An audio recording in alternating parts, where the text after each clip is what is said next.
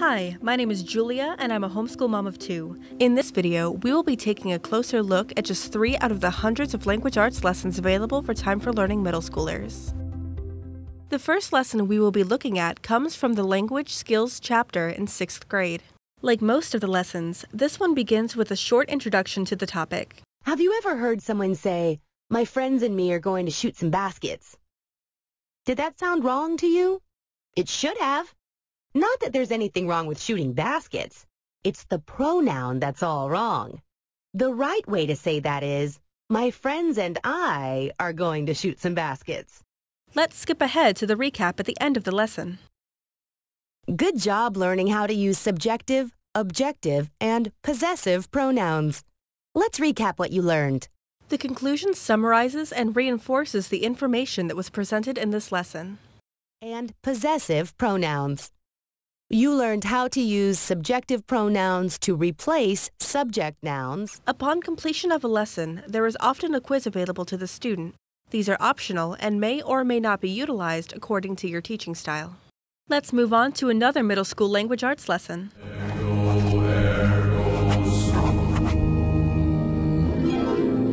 This lesson helps students identify and analyze the author's use of idioms based on the context of a passage and how these expressions are used in literal and interpretive information. Picture this. Jack says, "We have to start over." If you replaced the words, "we have to start over" with an idiom, what might you say? "We should be finished." "We have to start again." "We'll do something else." "What do we do?" "We're back to square one." If your student is not familiar with idioms, they can choose the answer, "What does idiom mean?" What is the meaning of idiom? Let me have my friend Rita explain. Let's just flip on the old-time word show for a little bit of help. Hey there! Thanks for coming to the Old Time Word Show. I have some great guests today. Let's get started. Vern, what's up? Bring anything for us to look at? Well, I got this word in the mail earlier today, and since then, nothing has made any sense. See, when I asked my mom if I could talk to her, she said she was all ears, and just the thought of my mom becoming a pile of ears was so scary. Time4Learning lessons use a variety of teaching styles to keep things fresh and diverse.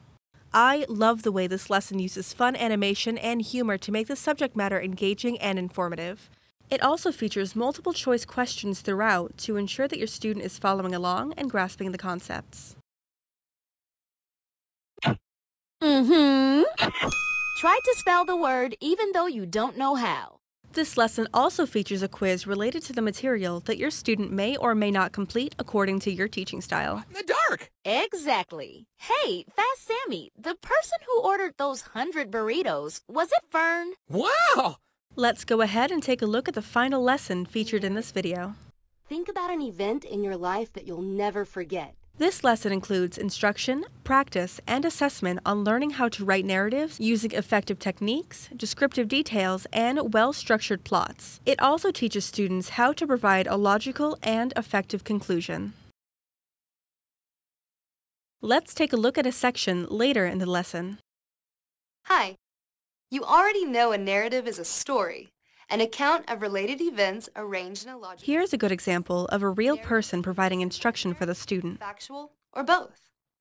You also know that a well-written narrative has the elements of plot, characters, setting, atmosphere, point of view, and conflict. This concludes the middle school language arts demonstration. Please choose another subject, or if you'd like to learn more about how Time4Learning works, take a look at the tour video.